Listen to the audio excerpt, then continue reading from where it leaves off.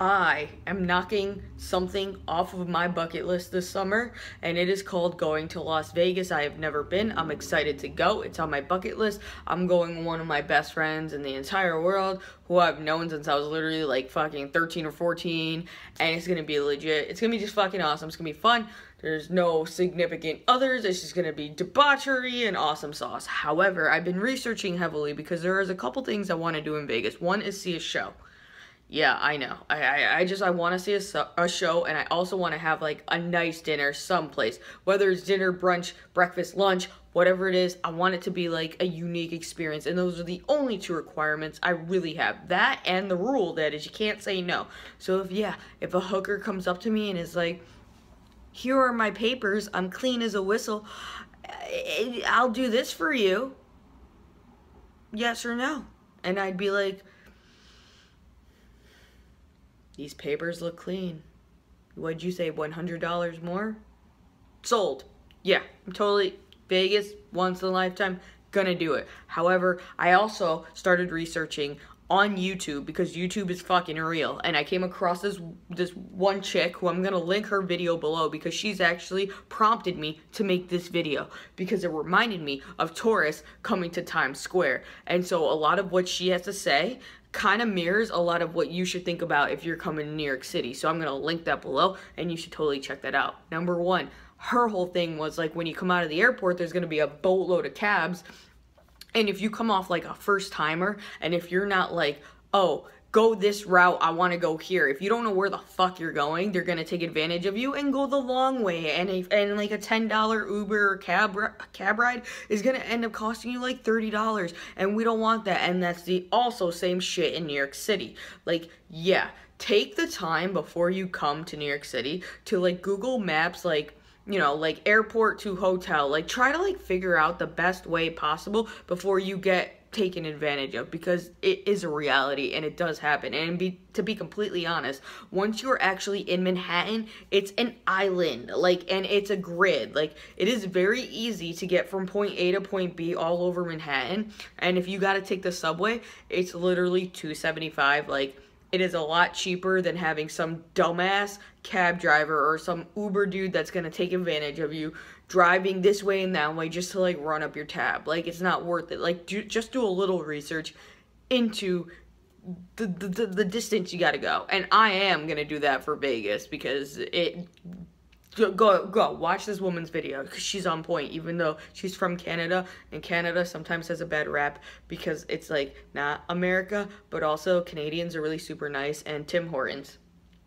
Anyways, so another thing is food in New York City. Like, food will up the ass fucking eat your fucking wallet, period. I'm telling you right now, I had a friend of mine visit Times Square on a trip, and I will tell you right now, there's some good food in New York City. One of them is a bacon, egg, and cheese on a bagel. Yeah, or roll. But, yeah, bacon, egg, and cheese, bomb. Pizza, bomb. White Castle, bomb. Dirty Water Dogs, bomb. Now, this friend of mine got a Dirty Water Dog in Times Square, and when he told me that he paid $7 for a hot dog, I didn't have words. Because if you would have walked a block and a half away from Times Square, you would have got that same fucking hot dog for $2.50. So you really got to be aware of the food situation. Now, in Times Square and in New York City in general, there's a lot of street meat and there's a lot of food carts. But, like, in Times Square, they will literally eat your wallet for fun. For fucking fun. And this goes for fucking McDonald's too. Don't think just because it's McDonald's, it's the same. It is not the same. You could get a McDonald's whatever the fuck, wherever you're from, for $1. You come to Times Square, you're gonna pay 3 times the amount for whatever the fuck you just did. So I'm just saying, like, in general, food is a huge thing. Like, you accept the fact that when you want to go out and have, like, a nice dinner in New York City, you're gonna shell out the dollars. That's fine. I've accepted that for when I go to Vegas. If you want to have a nice dinner, do it. That's fine. But when it comes to, like, getting taken advantage of, no. Please, for the love of God, don't pay $7 for a hot dog. Oh, it's good. Trust me. Dirty Water Dogs are good. Just don't do it. Don't. And then you got the tourist attractions, okay? You got you got the, I'm not going to call them scam artists, but you got the people that are paid to be out there and be like, come to this comedy show, come to this attraction, here it's a discount, like, and if you're not from around there, they make it sound like it's a great deal. Sometimes it is a great deal. It's a great deal if you have not planned ahead. Like, I've done it myself, and I'm from New York, and it's like, oh, you got this deal? Like, okay, so, well, since I have nothing to do for the next 2 hours and I'm bored, I'm gonna, yeah, sure, like, yeah, let's do that. It's a good deal because I didn't book it in advance. I didn't try anywhere near harder at all, literally. Like, you popped into my life, it sounds like a good deal because it's in my hand. But you can avoid being charged so much money to do things that don't cost so much money. And here's my other tip. Tourist attractions, like, in Times Square, so, I mean, you have the Hard Rock, you have the M&M factory, you have like the Hershey factory, you have the giant Toys R Us. You have a lot of things like in Times Square. One of the hugest touristy things, which this chick, go ahead, talks about when you're in Vegas, is like the I Love New York shirts. Just like the I Love Vegas shirts, the I Love New York shirts, the keychains, the shot glasses, the fucking mugs. You want to get a souvenir for whoever the fuck you want? Don't get it in Times Square. Just don't do it. You can go branch out of Times Square and you will find the same shit for literally half the price. Like, it's just like, don't buy souvenirs in Times Square. Just don't do it. Oh, and if you go to the M&M factory, I love the green M&M. She's like my boo. Like, you think I'm fucking lying. I have green M&M boxers because this bitch is my girl. She's my homegirl. I got her everywhere. I love the green M&M. And there's an M&M factory, but you know what? You can buy M&Ms there. Yeah. There's a price per pound of a boatload of M&Ms.